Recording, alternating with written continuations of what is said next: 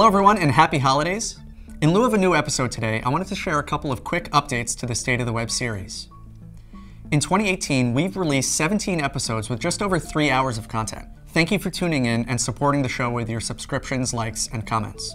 And yes, I do read your comments, and no, I don't think I look like Will Wheaton. The first change we're going to make in 2019 will be to bring you more in-depth interviews with experts from around the web.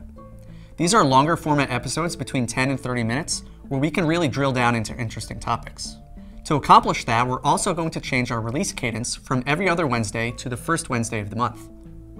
This slower pace will give us the time we need to produce more great content for you. 2019 is going to be a great year with many more great episodes to come, so subscribe to the Chrome Developers channel to catch the next State of the Web. Thanks for watching, and we'll see you next time.